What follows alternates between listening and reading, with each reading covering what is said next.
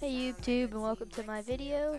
Today I'm going to be showing you how to get new themes on your EnV-Touch. So first things first, you want to have your phone plugged into your computer, and you're going to want to download this USB mode and driver thing, this BitPim, and you can pick out a theme you want, either from another theme that you found online or from my theme list. And I will have all those links to the downloads in the descriptions, so you can find that. Alright, so first things first, you're going to want to open up BitPim when your phone's plugged in. Make sure your phone's plugged in. Alright, so once this opens up, it's pretty simple. Alright, so first things first, you want to go up here and you want to hit View and View File System. And you should see this file system thing pops up. Okay, so after that, you just want to click File System. Actually, before you click File System, if you're new to BitPim, you want to set up your phone.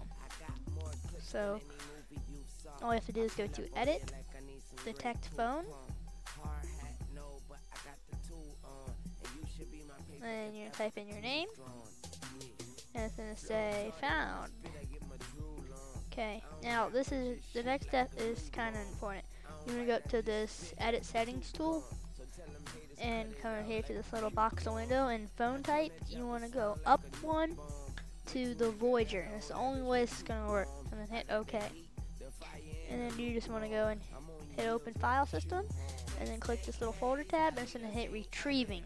And this might take a while, so I'm going to go ahead and pause this. Alright, so once this is done, you're going to want to go down here and click Flash, UI, and a menu. Okay. And you see that here's what it is.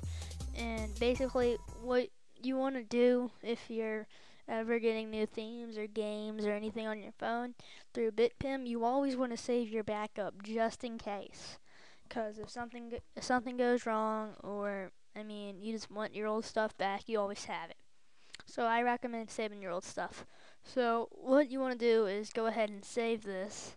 I already have it saved, so I'm not going to worry about that. I have a folder called EnV-Touch Backups. And then so now what you're going to want to do is you're going to want to come over here, and you want to select the one that you want, the thing. So I will go into my EnV Backups, EnV-Touch themes. This is the folder you'll be getting in my link in the description. So you just click that, and you have all these themes. Okay? And then, so once you've selected a theme, which I have the one I want right here, so let me go ahead and get that. Alright, so once you have this, what you're going to want to do is, see, this is the theme I want, or I clicked and I dragged it. And what you're going to want to do is you want to open up BitPim again, and let's go ahead and make this smaller. Okay, now let's go ahead and get this straightened up. Alright, so what I did is I did it side by side. Alright, so now that you have this right here, let's go ahead and let me center my mouse. Alright, so once you have this right here, what you're going to want to do is right click this and make sure you save it, and you can hit overwrite in this EnV Backup theme right here, and I want to overwrite it with, this is the theme I want, which is the Bob Marley custom theme. And I click that and I hit open, and down here it's going to say busy, busy, busy, and it's ready. So it just overwrote my theme. So now I can exit this, and I can go over here and I can exit this, and now all you have to do is restart your phone.